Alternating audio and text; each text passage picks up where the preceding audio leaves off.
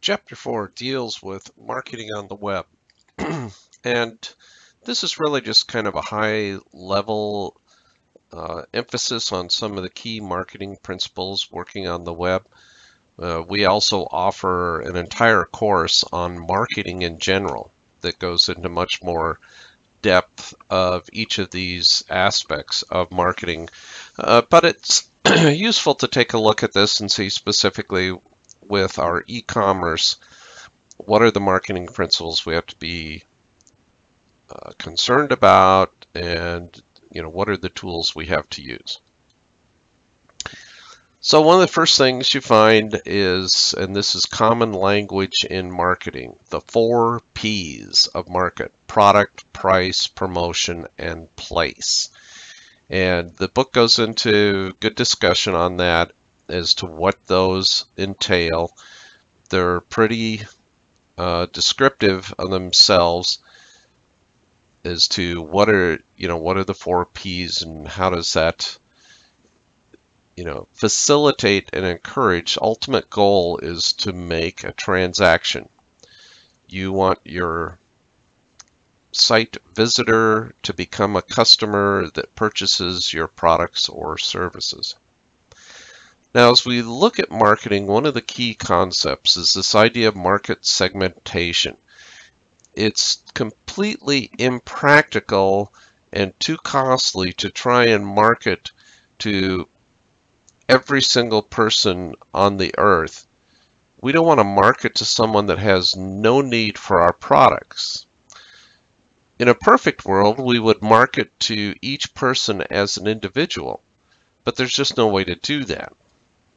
So the best that we can do is to group people together that have similar characteristics that may share the same wants and desires. It's a generalization. And one thing that is true with generalizations is that they are never accurate. There's always going to be the exception. Somebody that fits all these specific attributes, you group them together with someone else and they have completely opposite tastes, purchasing practices, whatever. So just understand that's the limit of market segmentation, but it does allow us to focus on a group of people and to utilize the limited marketing resources that we have. Marketing is expensive. And so we want to use those limited resources that we have in the most efficient way we can that produces the most likely result we're looking for. So market segmentation just divides the total potential customer pool into segments that are defined by specific customer characteristics that we can easily measure. And you hear the term micro marketing. It's just when you get down to very small segments of the market. Some really large categories when we're talking about market segments: geographic segmentation, where you're marketing to the United States, or you're marketing to England, or you're marketing to Brazil, and you're basing your marketing approach on the geographic location. And yes, you can do that with the internet. It knows where that computer that is accessing your website, what country it has come from. So you could specify different ads, different promotions based on the person's IP address that is accessing your website. Demographic segmentation. These are characteristics that we have. Ethnicity, gender, a lot of things that are just, those are the demographic segmentation. And then you get into psychographics. I always like the term psychographic. Sounds like, some psychedelic drug. But really, that's referring to behaviors. So people who are outdoor enthusiasts, people who, like live concerts, people who enjoy sports. And believe it or not, Google knows where you fit in all of those. Based on your web browsing, it has built a digital dossier about you, and they infer things about you. Things like gender, income, political affiliation, lifestyle, outdoors, sports, all those things they can infer based on your past browsing history. And so, of course, if you have more than one person that uses the same computer, it can kind of get a little mixed up because it's seeing is the computer IP address. It doesn't know that there are multiple people using that. But as more and more people have their own individual devices, for example, smartphones, they know that that's tied to a specific individual, probably not multiple people using a smartphone browsing the internet. So what this does is it gives us the opportunity to provide a different experience online depending upon who you are. So if coming in from your IP address, Juicy Couture identifies you as a young, fashion-conscious buyer, they can display their information in a way that is appropriate to you. Whereas another website like Talbot's could tailor their display based on, again, they're inferring how old you are. You could have multiple versions of the same website. You could have different ads depending upon the demographics and the psychographics of the person coming to your web. Even based on geography, maybe you have a different rebate offer for people in the US and it's not valid in England, and so you don't even show it if the person is coming to visit your site from England. Retail stores, you've got a display space, and so you put forth a single message. The beauty of the web is that we can change whatever ad we're showing. We don't have to be stuck to just one. We can change it constantly. We can easily update it. We can have daily ads and daily specials, all kinds of flexibility built into that. And as I was mentioning before, you can really have your website behave differently depending upon the segmentation that you choose. If there's no difference in how the people behave, then there's no point in having them in different segments. So when you look at the parameters when you're doing your market segmentation, you need to not over segment it. If teenagers behave basically the same as young adults, then you don't need to have two separate categories for them. Now, the interesting thing is, after we do all that analysis, and so we've got this person figured out, except the same person may require different products and services depending upon the occasion. So this idea of behavioral segmentation is that you create separate customer experiences based on their behavior. And this typically is the kind of thing that is a reoccurring activity that occurs based on the calendar. It could be universal. Right around Valentine's Day, you're going to probably treat everyone differently than you're going to treat them after Valentine's Day. There's a event in the calendar that requires you to adjust your approach to different customers. So anyhow, it's just to be aware. We also have to take that in mind that that what we need as consumers changes throughout the year. And really, the author makes a good statement here. In the online world, it is much easier to have something that adjusts the experience to meet different customer needs, customer behavioral modes. And that's really what we're looking to do, is to customize the visitor experience to match what's best for them. Now we're going to look at a few categories, ways that you could think of your potential customers. One is, this is the browser. They just like to come and look at sites. No, nothing in particular in mind. They're just looking to see, oh, what are you guys up to? Now you can have specific things that you do to try and prompt those browsers to stay and look further at your products. A lot of times I've seen things where when I've looked at it and then I click to go to another website and I'll get a little window that says, are you sure you want to leave? I've got a new article here that you may be interested in. Why don't you check this out before you leave?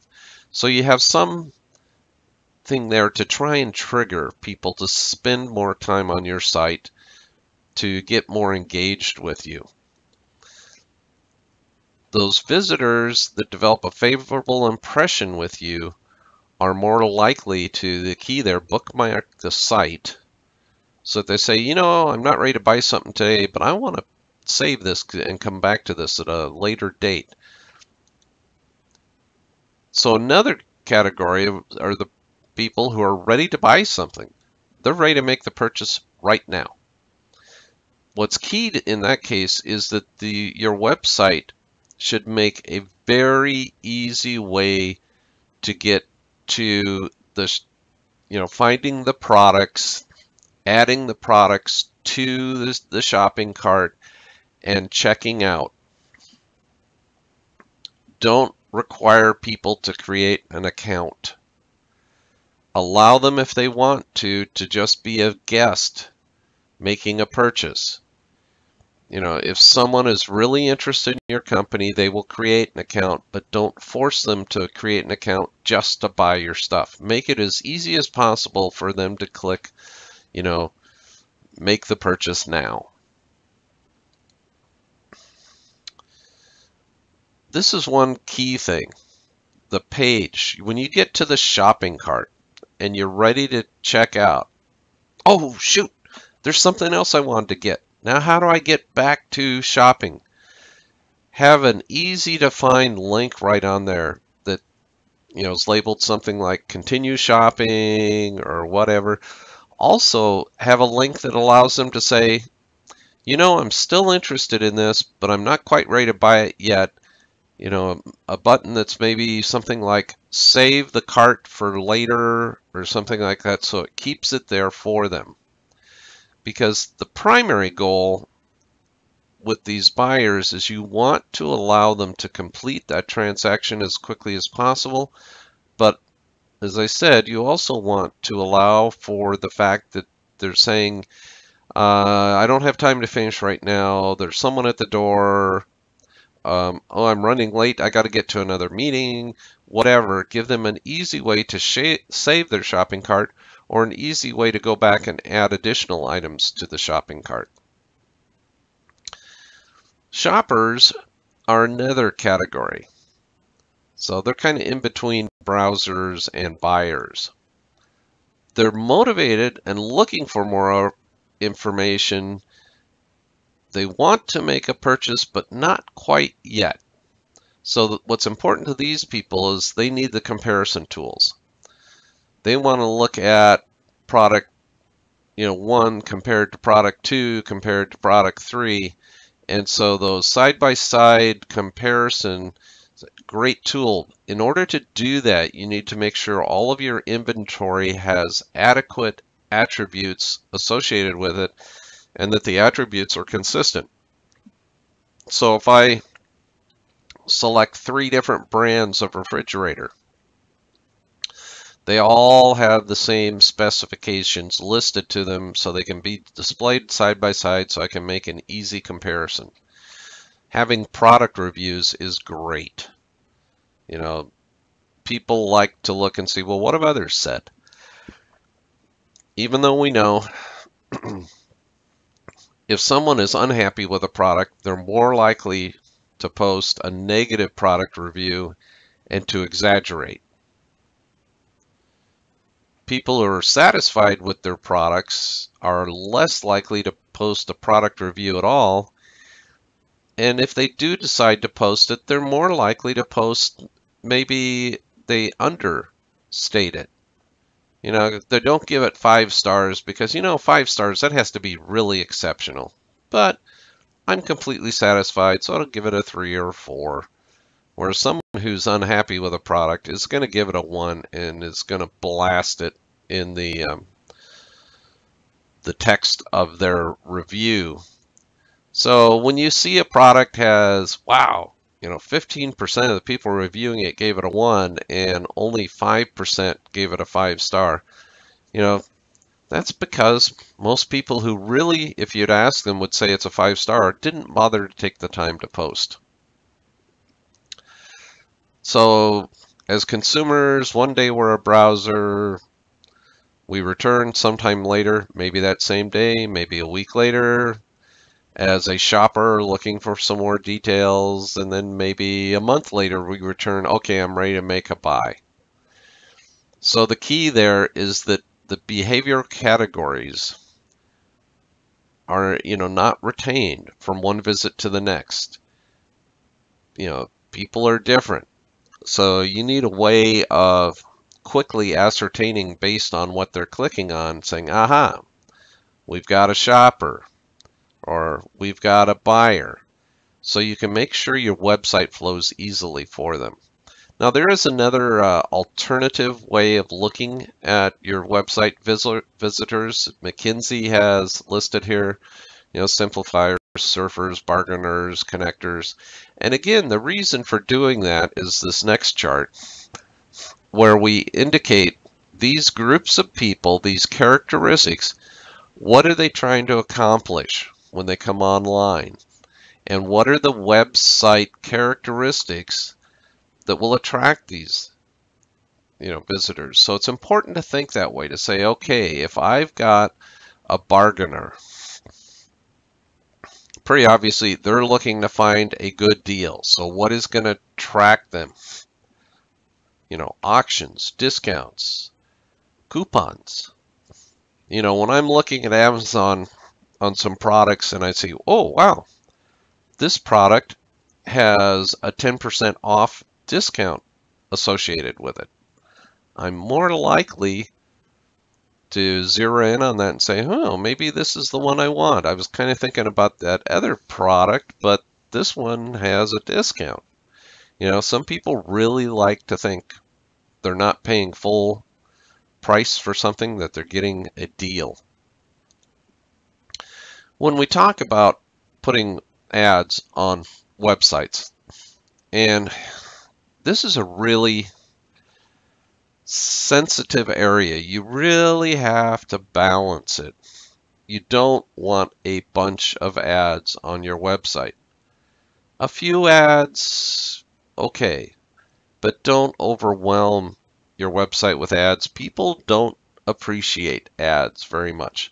There are some standards if you're going to be doing some web-based advertising as to what the size should be, and that's what the author shows here. He gives you 4 of the standard ones. It's not all-inclusive. There are other sizes that you can have for doing your web ads. It really depends on some of the characteristics of the website you're putting them on, what space they've reserved for ads. But let's talk a little bit more about ads, and in particular some intrusive ad formats. When we talk about intrusive ads, the first thing comes to mind, pop-up windows. And these are, I would say, annoying is an understatement. People just don't like the fact they came to this website for a reason, and bing, there's something, blocking me from being able to read the full page and, just get it out of my way. Really irritating. Another similar activity is what's called an interstitial ad.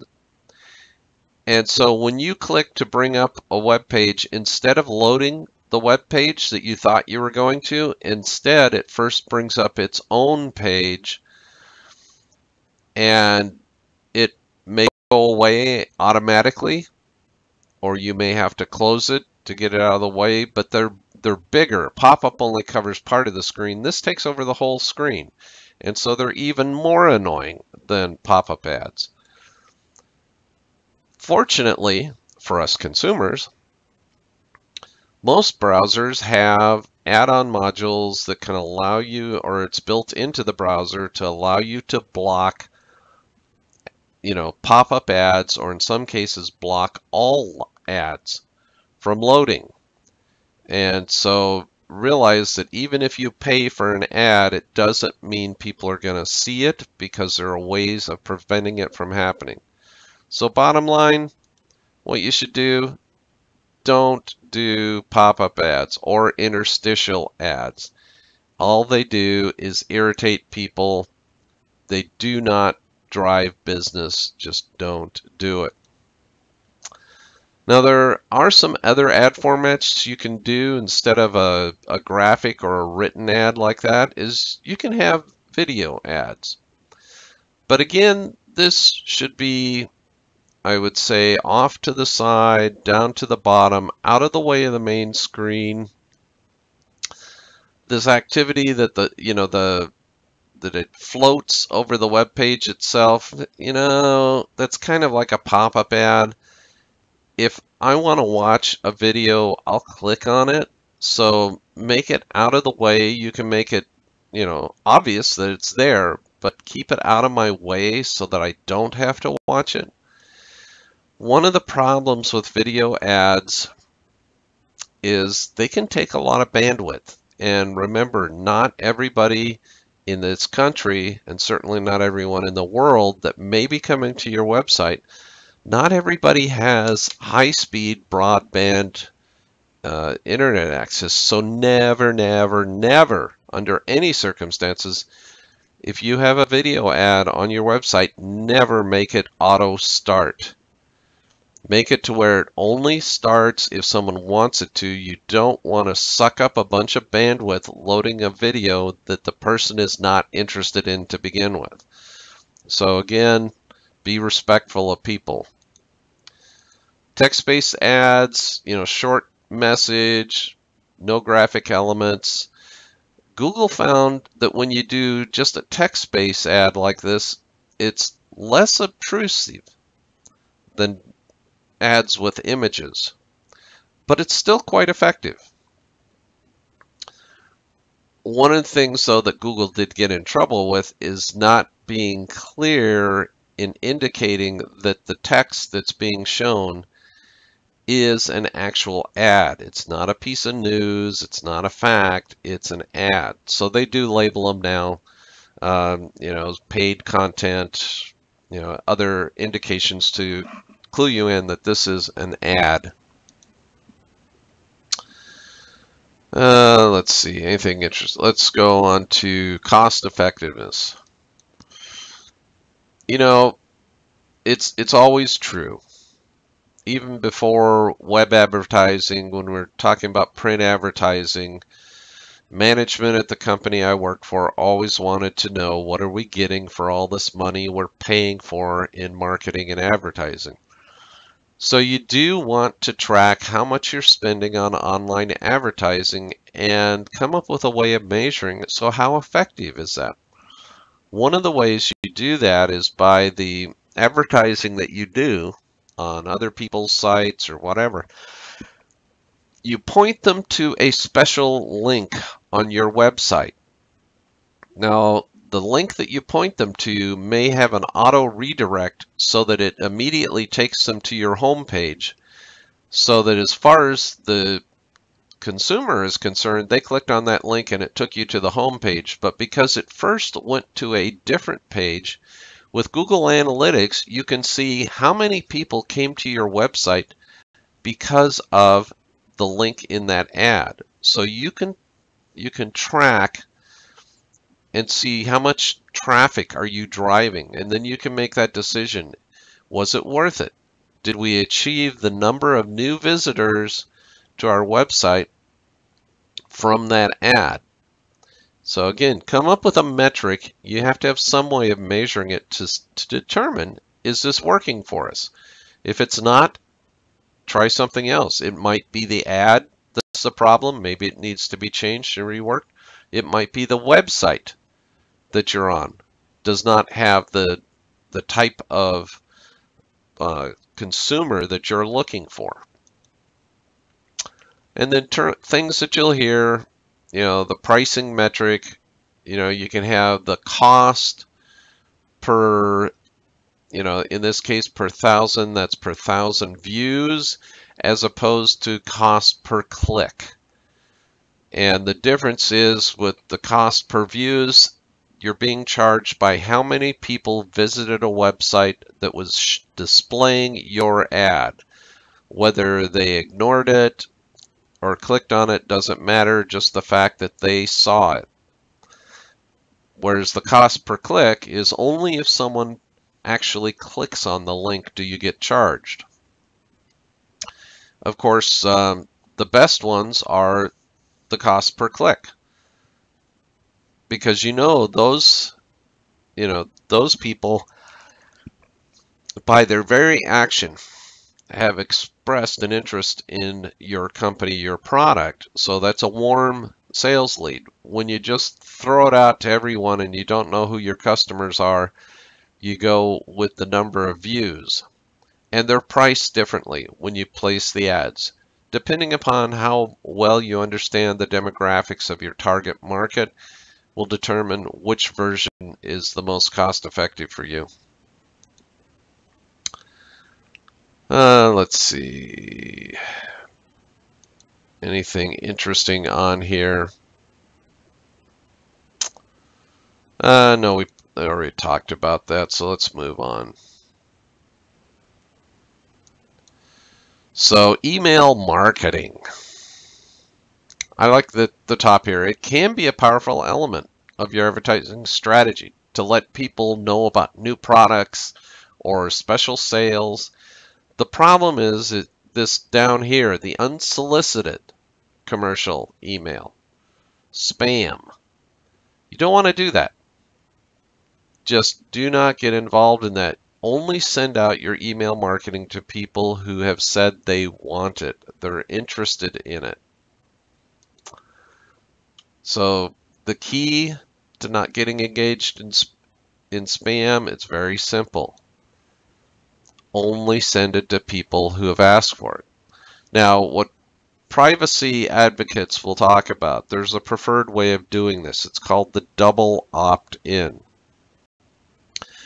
So I find your company's website and there's a link there, clicks to sign up for the newsletter. So I click on it, I give you my email address, great. With double opt-in, the company will then turn around and send me an email saying, hey, thank you for requesting our newsletter. To confirm that you want to receive this, please, click on the link below. And so then I click on it, say, yes, I really want it. So I've told them twice now that I want their newsletter. And the reason it's important to do that second one is sometimes people inadvertently request something. They clicked on the wrong button, or they didn't notice that the default on the checkbox was sign me up for the newsletter, any number of reasons. And you don't want that person, when you send them a newsletter, you don't want them saying, hey, I didn't request this. What are you guys doing? That's a negative image on your company. But the other reason that you want to do the double opt-in is that there were some issues with people who got angry and mad at someone. And if they knew that other person's email address, they could go to a bunch of websites, maybe some of them inappropriate websites, and say, sign me up for the newsletter. Because if they've got your email address, they just put your email address in, then and they sign you up for 30 different newsletters, and all of a sudden you're getting all this junk in your inbox. With the double opt-in, you would get an email from each of those 30 companies saying, hi, please confirm you want the newsletter, and you'd say, no, I did not request it. And then it's done. So use the double opt-in.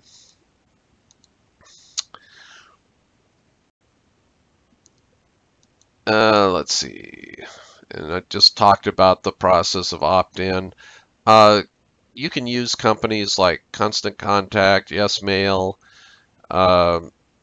ChimpMail's another one for managing your email strategy, and they have built into their product and their services the opt-in and the opt-out features, you know, and they'll track everything for you, and really quite, you know, it's quite affordable. It's not expensive at all. I've used Constant Contact with a couple of companies that I was involved with, and they're very affordable.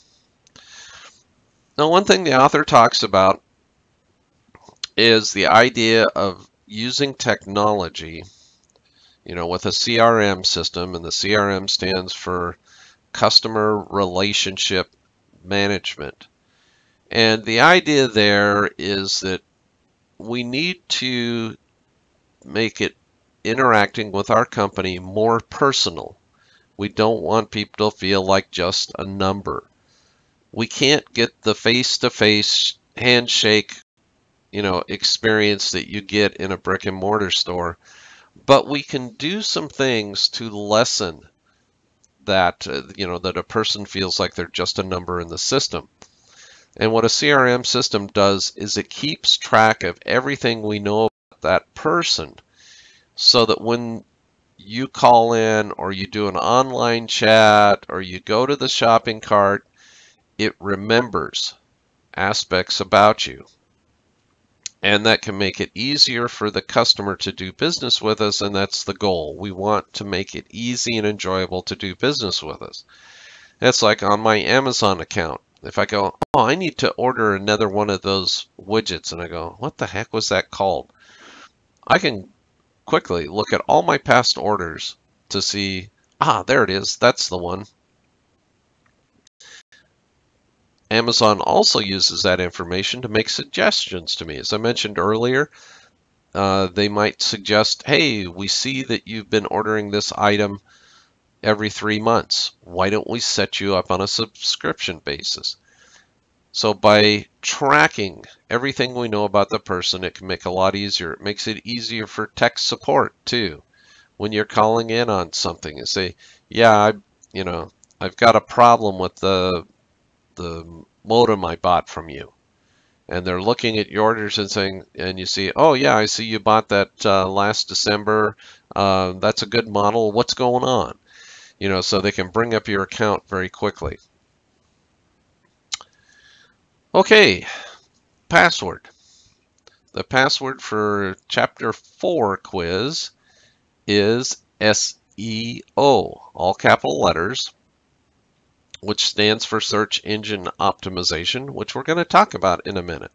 So again, if you need to pause this video to get a paper and pen, otherwise I'm going on to talk about search engine optimization.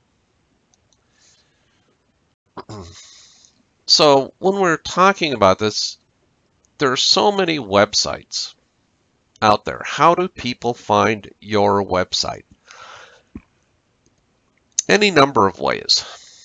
A friend can refer your website, say, hey, you got to go check out xyz.com.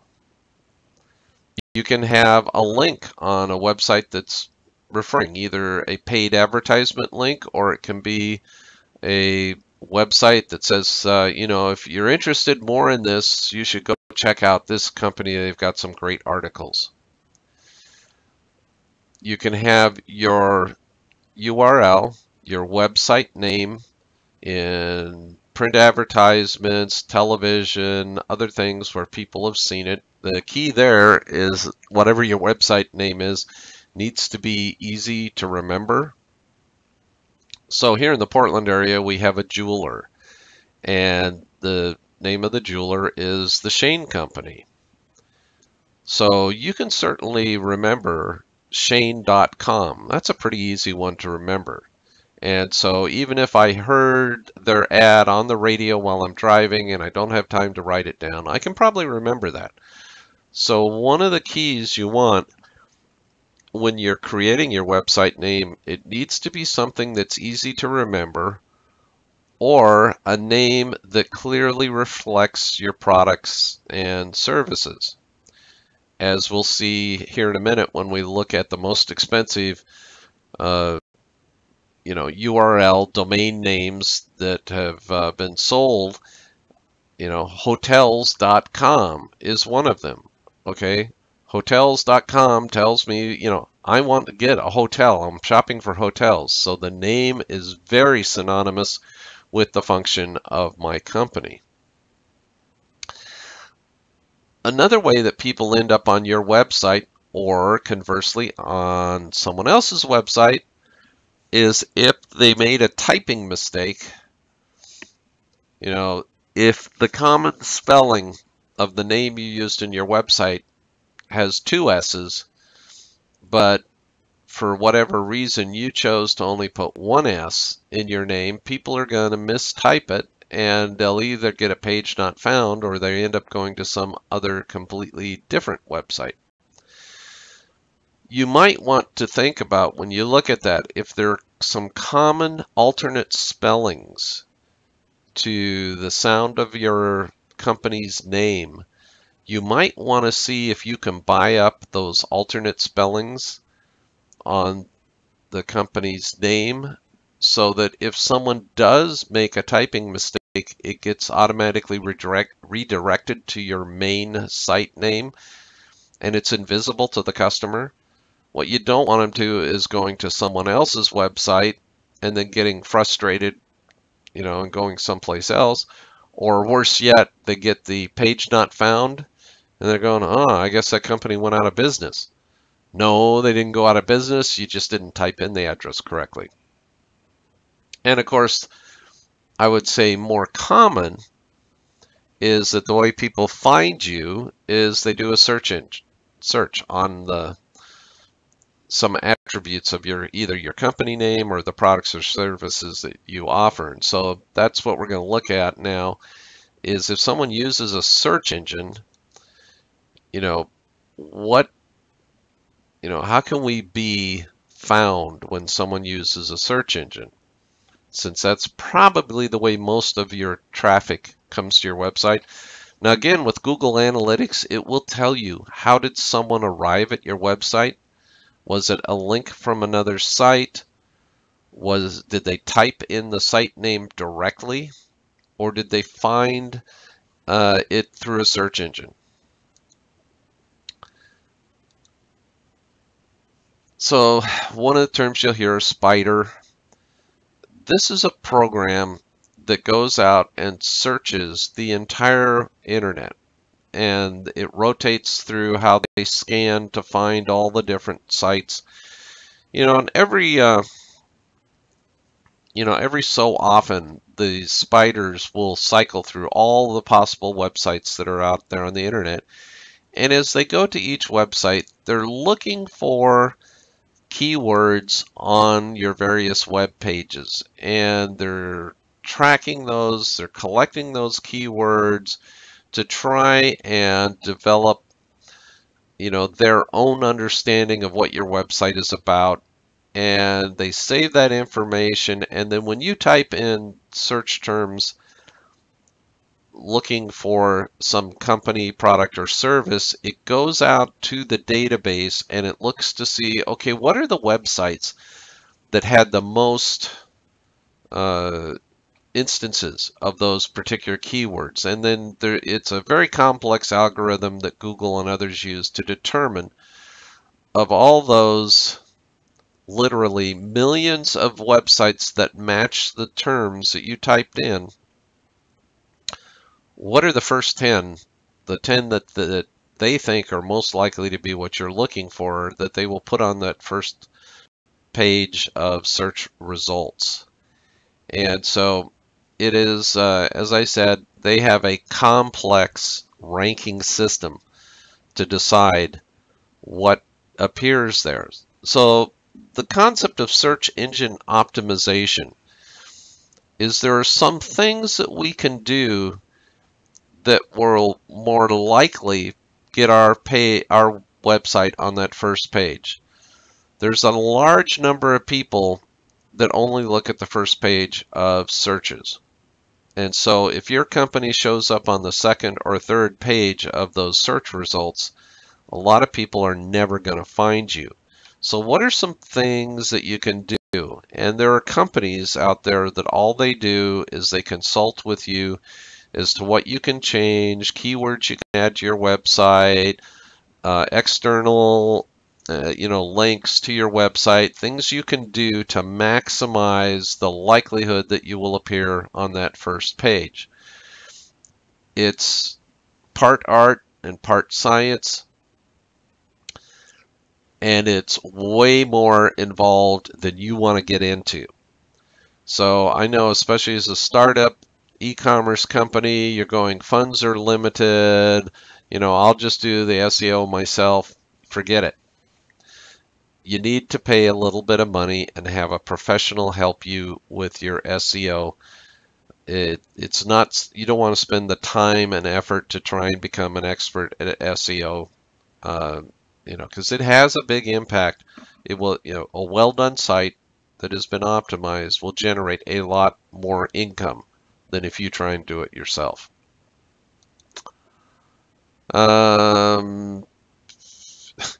This is a paid placement. If you advertise with Google, guess what? You get preferential treatment. And so you might say, well, okay, I'll advertise with Google. You have to have a pretty big checkbook to have it make any difference. When I was at Tyco Electronics, a multi-billion-dollar company, I looked at improving our search engine ranking by doing advertising with Google, and they wanted so much money, I said, forget it. I'm not going there. So you can also buy some display ad space, but again, it's expensive. So as I reiterated again here, it's a complex subject.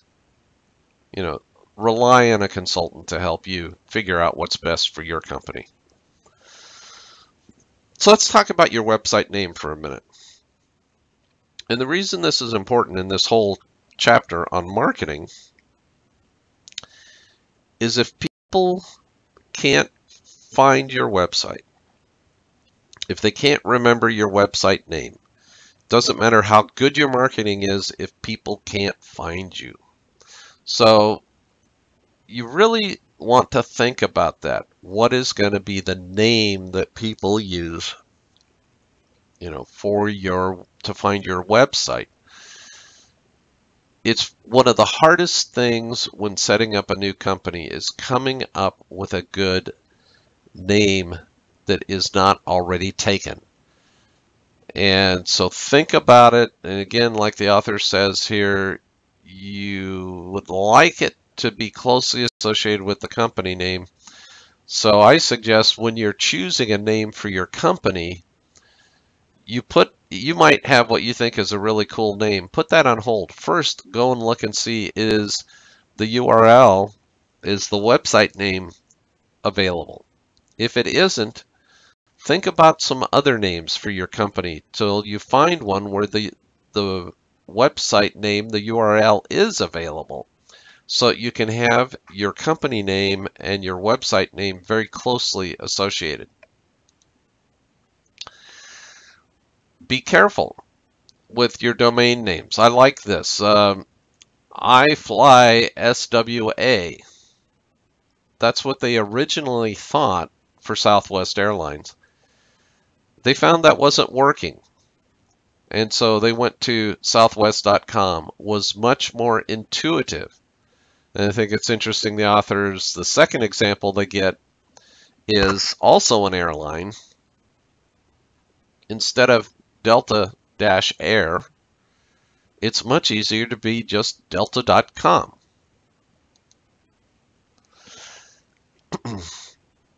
And I mentioned this earlier, that you will buy multiple domain names, misspelled words.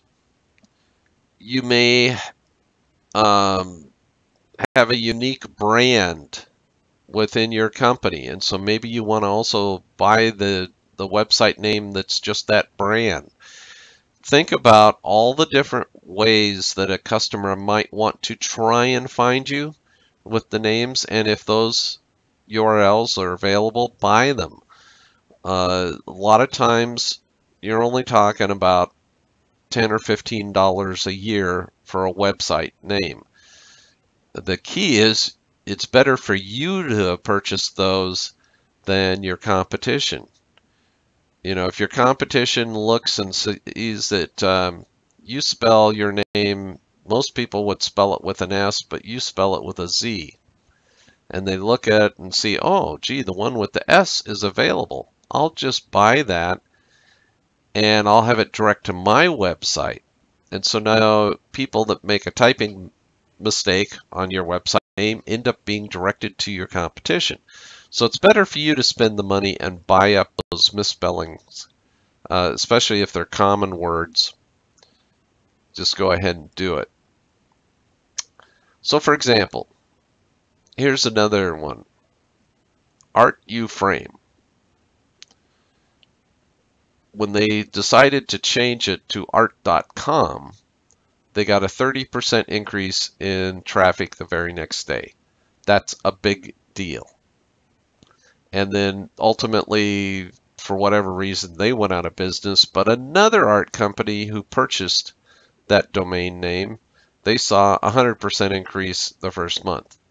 So art.com is a pretty good name to have if you're in the art industry in some fashion.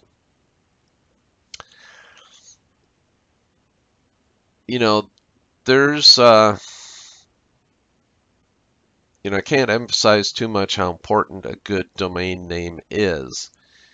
And to go show you on the next slide how important it is for some domain names, how expensive they can become. Now for your company, and if you're careful about picking domain names that other people haven't used or wanted, you can get them for very inexpensive. But if you go with a more generic name that could apply to multiple people, like hotels.com, they can get very expensive. So how expensive? Oh, here's the list that sold for more than $5 million for a particular domain name. Big money. Like I said, for most of us, we set up our business name. Registering that site, it's going to be less than $100, oftentimes less than 20.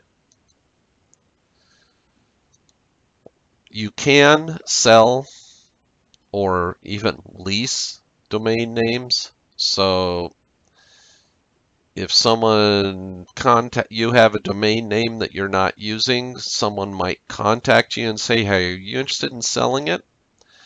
You can say, yeah, I decided I'm not going to use that after all. Sure, I'll be glad to sell it. How much will you give me? Or you could say, yeah, I don't need it right now, but I might need it in the future, so I'll lease it to you for, let's do 3 years, because I'm pretty sure I won't need it for at least 3 years. I had a domain name reserved. I thought I was going to do something with it, and it sat there for a couple years. I hadn't got around to going down that project after all.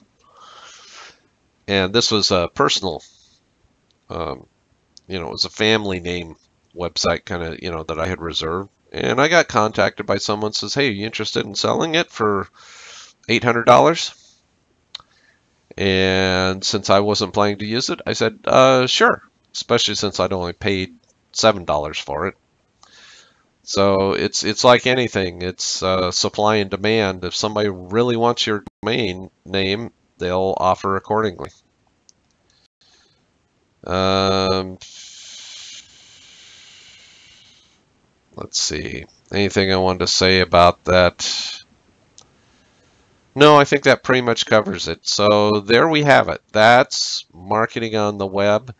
Like I say, there's a lot more involved in marketing in general than what is covered in this chapter or I've covered in this lecture. Make sure you take a full-blown marketing class, because that's going to really help you in your e-commerce, is having a solid understanding of what works and what doesn't work when it comes to marketing.